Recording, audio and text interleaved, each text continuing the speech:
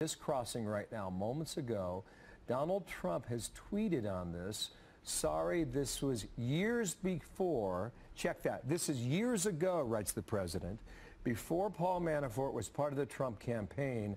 Why aren't crooked Hillary and the Dems the focus? The reason why that could be so important, Sandra, is you listen to people talk about federal law and how the president should or should not interject himself into this case, and some are suggesting just stay quiet. Well, clearly that is not the case in the early moments of this breaking story. He continued that tweet 21 seconds ago. Another one went out. Also, there is no collusion in capital letters, following up on the tweet about this being years ago, before Manafort was part of the Trump campaign.